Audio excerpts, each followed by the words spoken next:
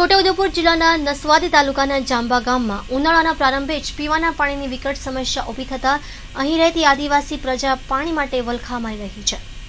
ઉનાળાના પ્રારંભે છોટાઉદેપુર જિલ્લાના અનેક અંતરિયાળ ગામોમાં પીવાના પાણીની સમસ્યા ઊભી થઈ છે, જેમાં ખાસ કરીને નસવાદી તાલુકાના જાંબા સહિતના ગામોમાં જળ સંકટ ઊભું થતા પ્રજાને પીવાના પાણી મેળવવા માટે કિલોમીટરો સુધી ભટકવું પડી રહ્યું છે। જાંબા ગામના રહીશોએ તેમના પીવાના પાણીની સમસ્યા જો દૂર કરવામાં નહીં આવે તો લોકસભાની ચૂંટણીમાં મતદાનનો બહિષ્કાર કરવાની ચીમકી ઉચ્ચારવામાં આવી છે। અત્યારે તો પાણી વગર તો બહુ જાનવર મરી ગયા। જેટલું પાણી ભરી ભરીને લાવે ને એટલું જ જાનવર પીવે, પછી પાણી ના હોય તો જાનવર બી કંઈથી પીવે।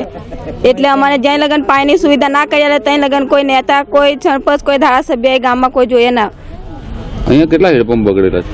અત્યારે તો કેટલાક બધા જ હેડપંપ બગડેલા છે। સારું છે પણ પાણી વગર શું કરીએ? પાણી બધું નીચે જતું રહ્યું, કોઈ જોવા રાજી નહીં અમારી બાજુ। જ્યારે મત લેવાનો થાય ત્યારે આવે દોડી દોડીને।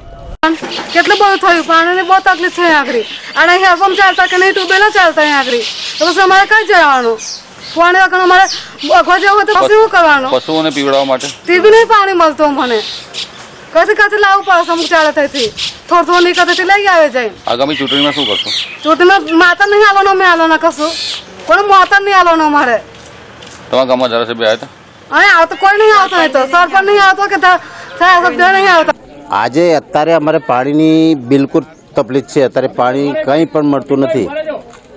8-10 દિવસ થયા બોરની અંદર પાણી નથી, અને અત્યાર સુધી જે ધારાસભ્ય એ પણ નથી આવ્યા કે કોઈ પણ નથી આવ્યા। અને તેમાં શું છે કે જે વખતે ચૂંટણી થાય ને તે વખતે બધાય ભેગા થઈ જાય, પેલો કહે છે મને આપો, પેલો કહે છે મને, અને અત્યાર સુધી જ્યાં સુધી આ બોર અને મોટર અહીંયા પાણીની સુવિધા નહીં થાય ત્યાં સુધી અમે લોકો ચૂંટણીનો બહિષ્કાર કરીશું।